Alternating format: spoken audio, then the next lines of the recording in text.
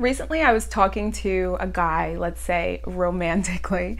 He said and did some real asshole things. Telling the story to a friend of mine, and she told me that if I had created better boundaries with him, that would have never happened. While I appreciate her advice and also her willingness to be so open and honest with me and telling me that maybe it was something that I did wrong, I also couldn't disagree with her any more than I do. I don't believe that creating an extra boundary with him would have helped the issue.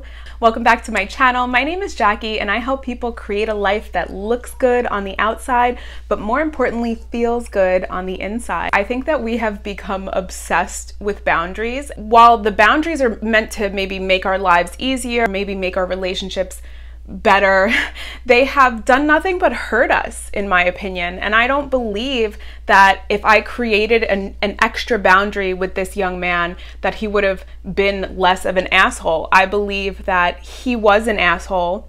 I knew he was an asshole from the beginning, and I didn't create a boundary with myself.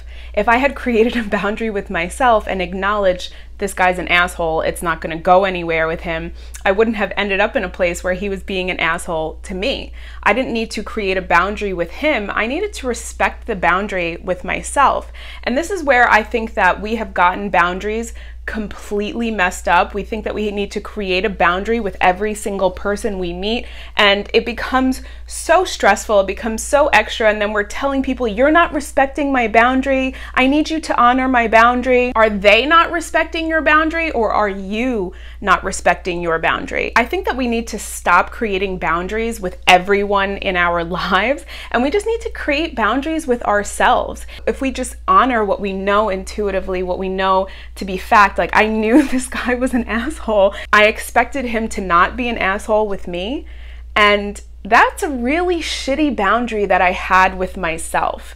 It wasn't that he disrespected my boundary by being an asshole to me. He did exactly what he was capable of. I think that at some point we put up all these boundaries and then they become walls and it becomes impossible for people to get in. Everyone operates differently. So I don't need to create boundaries with every individual person. I just need to create boundaries with myself. And if I'm able to create boundaries with myself to know that if this person gives you this sort of a feeling, or if you know this thing about this person, don't engage with them. If I had respected the boundary within myself, I wouldn't have ended up in a situation where I'm like, oh my God, this guy is an asshole. So it goes back to the video I made a few weeks ago called, I don't know who needs to hear this, but whatever you're going through, it's all your fault. When we put up boundaries and we say people are disrespecting our boundaries, that's giving them a lot of power to hurt or harm us. If we create boundaries with ourselves and we honor and respect the boundaries that we create with ourselves, we don't have to worry about people crossing